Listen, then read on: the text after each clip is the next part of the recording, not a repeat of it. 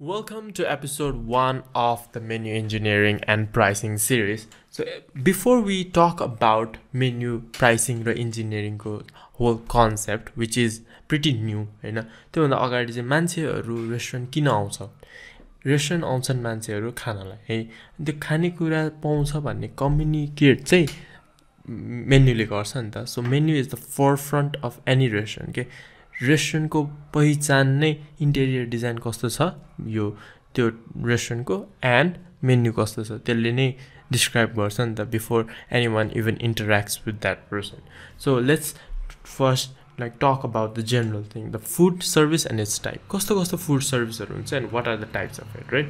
So food service is the dominant segment of the hospitality industry that represents a significant proportion of the economy. Kina bhandakeri chai euta economic side बाट हेर्यो भने चाहिँ since everyone eats food, right? Food बिना मान्छे बाँच्न सक्दैन त्यसैले गर्दाखेरि पनि restaurants are booming. Like you can just say like you कुनै एउटा टाइममा चाहिँ रेस्टुरेन्ट चल्दैन भन्नै मिल्दैन because food is something that people have to consume नि त so that's the reason it is such A dominate segment like लुगा पनि त लाइक समरको लागि छुट्टै विन्टरको लागि छुट्टै हुन्छ लाइक ट्रेन्ड्स चेन्ज धेरै कुरा चेन्ज हुन सक्छ लुगामा which is also one of the important thing तर फुडमा there is no other option like you could eat one dish or another तर just food त कन्ज्युम गर्नुपर्छ नि त त्यसले गर्दाखेरि पनि restaurant industry are really booming in terms of the whole economy and what we produce, right? So types of restaurants are ke छ त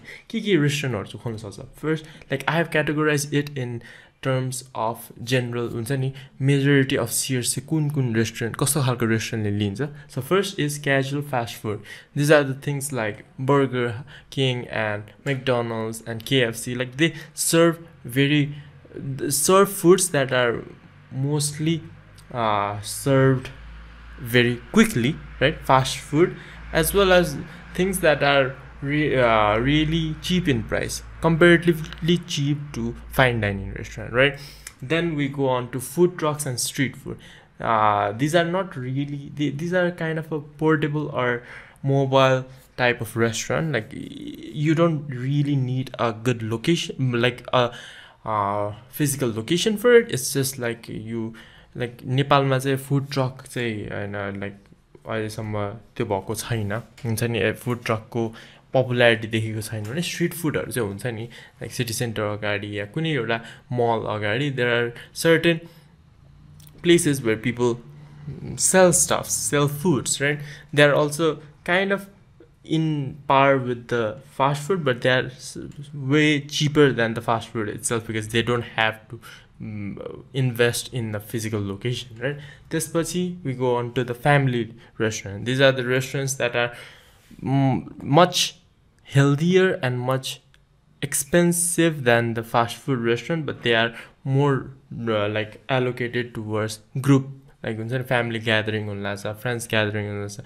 It is a place where there is a lot of people coming, धेरैजना मान्छेहरु आउने अनि gather गर्ने and there is a lot of variety in dish भने fast food मा चाहिँ it's certainly like Burger King मा the main primary dish is burger नि त भने family restaurant मा चाहिँ it's more catered towards a larger audience. त्यसपछि we go into fine dining. It is the most expensive restaurant among the type of restaurant because fine dining it's more about fancier restaurant ma janu paryo भने people go to fine dining where they get to eat like exclusive stuffs, exquisite stuff which they don't find in fast food and family restaurants. So these are the type of restaurants that are in the market. Like you can see कुनै एउटा पसल खोलेको छ भने you can easily identify कुन चाहिँ type of restaurant हो after going into the restaurant हैन कस्तो छ डिजाइन कस्तो छ मेन्यु प्राइसिङ कस्तो छ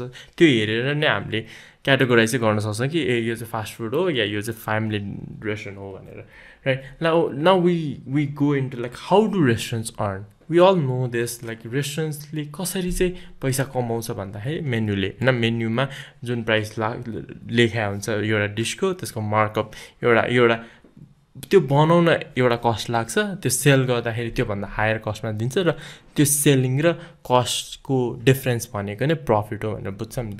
so what you it is not enough to merely provide outstanding products and services in the food service industry. Manager must also create and maintain profitable food service operation. यसले के भन्नु खोजेको भन्दाखेरि हुन्छ नि, मैले 30 रुपियाँ लगाए एउटा कुरा बनाउन मैले 60 रुपियाँ बेच्यो भन्दैमा मेरो 30 रुपियाँ चाहिँ प्रफिट हुन्छ नि, जुन प्रफिट आयो नि त्यो मेरो प्रफिट हो भन्न मिल्दैन कि. Because there are lot of things that I have to carry out, other things like operations, कहाँबाट लिएर आउने, कसरी बनाएको छ, त्यो 30 रुपियाँबाट पनि त्यो लेबरलाई कति दिने, त्यसपछि ट्याक्समा कति दिने, आफूले कति लिने, बिजनेसमा कतै त्यो गर्ने, क्यास फ्लो कस्तो छ, सप्लायरहरूलाई कतिमा लिने, त्यो सबै कुराहरू काउन्ट गर्नुपर्छ नि त, त्यो सबै कुराहरू फ्याक्टर इन गर्नुपर्छ नि त. सो त्यसले गर्दाखेरि पनि managers should always C like revenue आएको छ, रेभेन्यू धेरै छ भन्दैमा यु आर प्रफिटेबल भन्न मिल्दैन कि. There always should be a positive cash flow that you should C rather than a higher revenue. So यही भन्नु खोजेको. सो फर्मुला इज बेसिकली त्यही हो, रेभेन्यू कति छ, कहाँबाट रेभेन्यू आइरहेछ, कति रेभेन्यू जेनेरेट भइरहेछ, minus all the expenses there is, labour expenses, food cost expenses and यो अपरेसनल एक्सपेन्सेस. सो सबै कटाइसकेपछि what is the core thing that is remaining, that is the profit. That is the profit that either the owner can take for himself or reinvest in the company, right? Okay, so this is